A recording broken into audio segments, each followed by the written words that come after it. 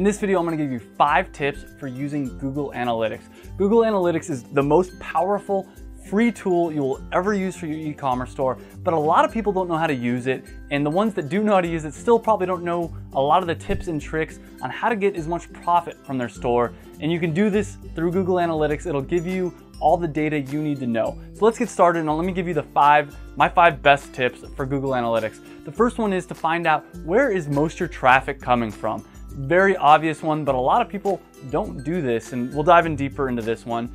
Next is, where's your highest converting traffic coming from? After that, what traffic has the most potential? I'll talk about what I mean here later in this video about that, but there's a lot of traffic coming to your website that is just underutilized, that you could probably just do a little bit of work and get big returns from. And that's one of the beautiful things about Google Analytics. It tells you this information. Next is, what are your top landing pages? We'll talk about what you can do with your top landing pages, but one of the things is, if you're getting a lot of traffic to one page, you can probably increase the conversion rate on that page and it'll pay off big. It'll make you more money for your e-commerce store. Lastly is, what are your top exit pages?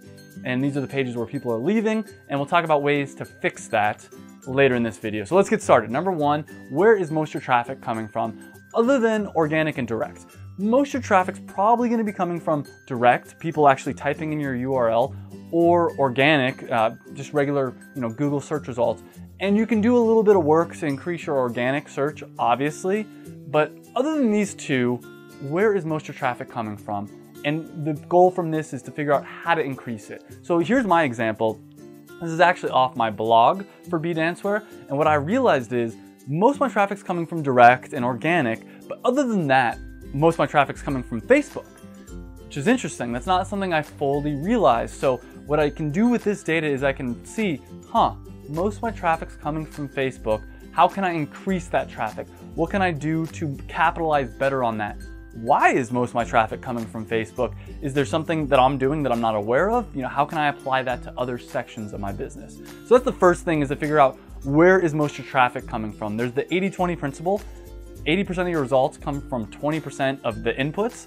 And in this case, the 80-20 is organic, direct, and Facebook. So that's probably the main stuff I'll really want to focus on. If I want to increase traffic to my blog, if I can double my Facebook traffic, that's a big deal. If I can double, for instance, my traffic from some random source that I only get a few, Twitter for instance, I don't get very much traffic from Twitter. So I'd probably want to, after seeing this data, I'd want to focus on how to get more traffic from Facebook. So the next thing is, where is your highest converting traffic coming from? So maybe I'm getting, and this isn't the case, but maybe I'm getting 1,000 people a month coming from Facebook, but they're not converting. But I see that I'm only getting 100 people a month coming from Twitter, but of those 100 people, 50 of them are converting. Well, I could double my Facebook traffic in this scenario, and it wouldn't mean a lot for my blog. But if I could double my Twitter traffic, that would mean almost a doubling in the increase in conversion. So with your e-commerce store, it's going to be a little bit different, obviously. Maybe you see, for instance, that all the traffic coming from Instagram is buying, where all your traffic coming from Pinterest isn't buying. So you'd want to focus your efforts on Pinterest or on Instagram, not on Pinterest. So that's one of the big things. And here you can see once again my data right here from Google Analytics, and I see that it's the same. Facebook, once again, is one of the highest converting sources. Now for my blog, what I consider a conversion is someone going from my blog to my actual e-commerce website, bedanceware.com. But on BeDanceware, I'd consider a conversion someone actually purchasing something. So next up is, what traffic has the most potential? Now, what I mean by this is something that you spend a little bit of time on, but you get lots of traffic from. On bedanceware.com, that'd be Pinterest for me, because I don't spend any time on Pinterest almost. I spend very, very little time, I guess I should say. But it's probably my 4th or 5th highest amount of traffic that I get from a website. It's my highest referral source. So what that means to me is, if I've only been spending 10 minutes a week on Pinterest and I'm getting, 40 people a day coming from Pinterest to my website, maybe I should take that 10 minutes a day and increase it to an hour a day, or maybe just hire someone to do it. And that would probably mean big results for my website. So more of an effort, basically spend a little bit more of an effort on whatever things you see has the most potential. Things that you're spending a little bit of time on, but it's resulting in lots of traffic for you. Next up is what are your top landing pages and how can you increase conversions from this entry point? So for me, I have an example here, obviously, and for me on the blog, it's top dance studios in the United States. But on my main website on bdancewear.com, I've told this story 100 times, but what it is, my top landing page, which really surprised me, was this colors page. And it's just a bunch of little swatches. It's a bunch of like color swatches. It had just all 200 colors that we offer. Didn't have any products on it, didn't have anything. But this was my #1 landing page. So when people came to my website, this was the page that they were most likely to land on. Now I thought about it, like how can I increase the conversion from this page and actually make people purchase? Because at the time, it had a very low conversion rate, not surprisingly, because people are landing on this page with a bunch of colors and they're like, what am I supposed to do with this? So what I did is I added products to the top of the page and I said, all right, someone searching for something like high-waist dance shorts might land on this page. Maybe they're searching for neon yellow high-waist dance shorts.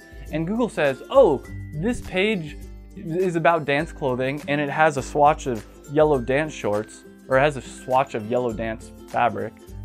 So what I was able to do was put my product on the top and make it very easy for people to see, oh, okay, I just got to click here and then I can go buy what I initially came for. In the past, they'd have to go through my navigation. It's really clumsy.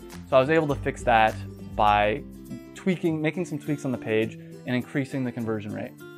Next up is, what are your top exit pages?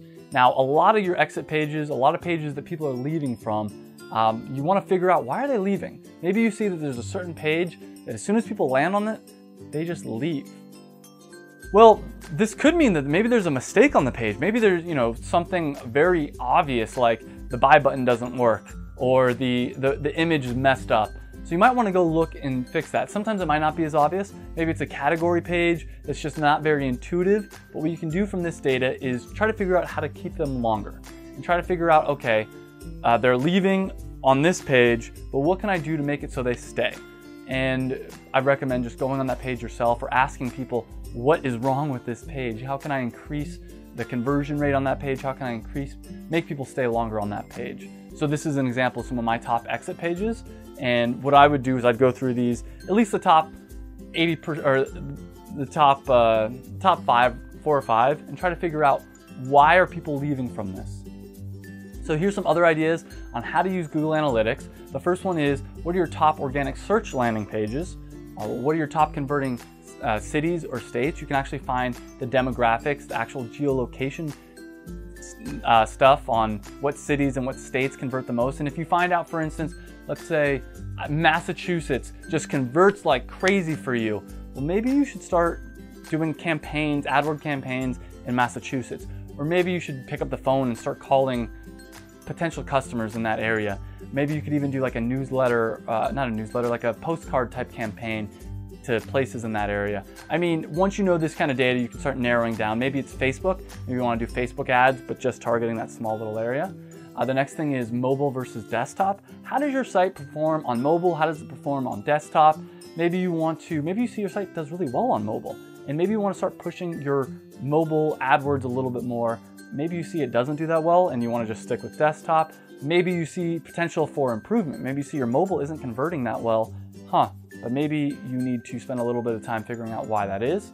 I have a full walkthrough. I think this is probably the most important thing from this video. There's a full walkthrough on how to use Google Analytics down below. I have a link down below. And when you click on that link, it's like a 45-minute video and it shows you step by step. It's totally free. It's just another YouTube video. Step by step how I use Google Analytics, some different tips and tricks. It's actually like a screen recording of me using it. So I highly recommend clicking on that link down below. But if you enjoyed this video, make sure you click subscribe. I put a lot of work into these videos. I'm gonna have new videos out every week. I'll probably end up doing multiple times a week. So click that subscribe button to get new videos about how you can improve your e-commerce store down there. Also, if you want to get a little bit of extra stuff, some stuff that I have that's hidden, you can click up here. You can get my online store success pack, totally free. Just click up there and you can get the information there. It's checklists, it's hidden videos, things like that, things that I don't offer on my YouTube page. So click up there to get that. And last, if you have any questions on this video, anything that you want me to answer about e-commerce, please leave it in the comments down below. And thank you for watching this video. I appreciate it. And thank you for watching this video.